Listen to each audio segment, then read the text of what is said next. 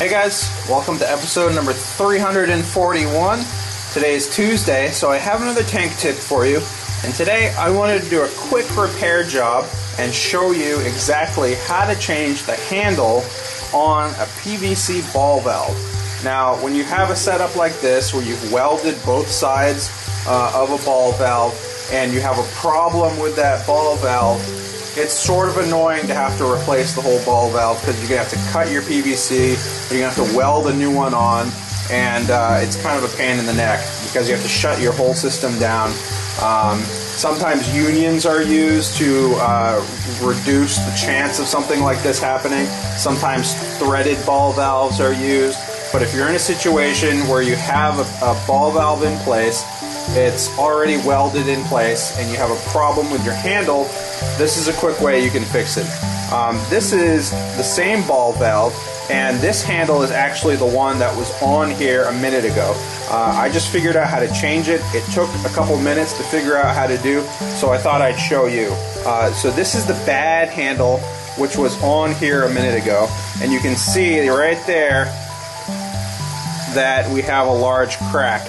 And essentially I was concerned that if I turn that handle, the whole handle would crack off, it would be stuck open, and I'd be in a little bit of trouble. So this is the Mueller brand. This is the one you typically find at Home Depot. It's a pretty cheap ball valve, and to get into it, all you need to do is take a small flathead screwdriver and just wedge it in there until this cap pops off. Now, it's important that you keep this cap. It's important that it's in one piece because you're going to need it when you're done. So I'm going to set that aside, and essentially when you start a project like this, you want to turn the system off because you don't want water flowing through it. So this is what you do. You turn your valve, before you take it off, you turn your valve, before you even take this off, you turn your valve so that it's completely open, just like that. And you can see that there's a couple little notches in here, and if I just turn this ball valve, you can see that the centerpiece isn't moving. It's just the handle that's moving because I removed this piece. Those little notches typically lock that handle in place, but with those removed, I can turn this like a quarter or an eighth of a turn clockwise, and then it pops right off. And you can see this is still wide open, and essentially what you do is you can buy a replacement handle. It might be sort of annoying to find them online, but if you do, you can buy just a replacement handle if it's cracked or something like that.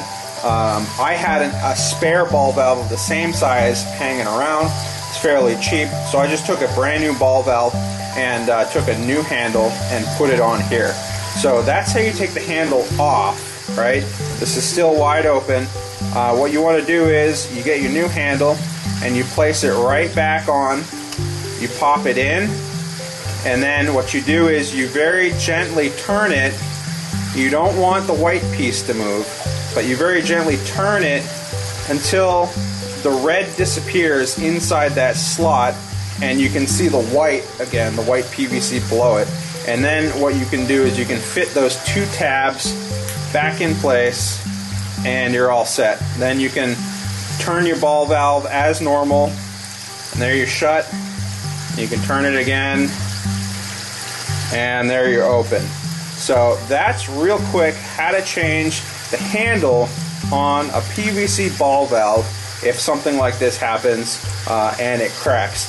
Now, interesting thing to note is you get into all of your ball valve handles the same way by popping this cap off, but some of the other brands, especially the higher quality brands and the larger ball valves, when you pop that cap off, you're actually going to find a screw there, and those are a little bit easier to deal with because you just pull that screw out and then you can put your new handle right on. But that's how I've done it. That's how I've done this repair. Again, very important that you turn the water off before you start something like that because it's going to be full open for the entire duration of that fix.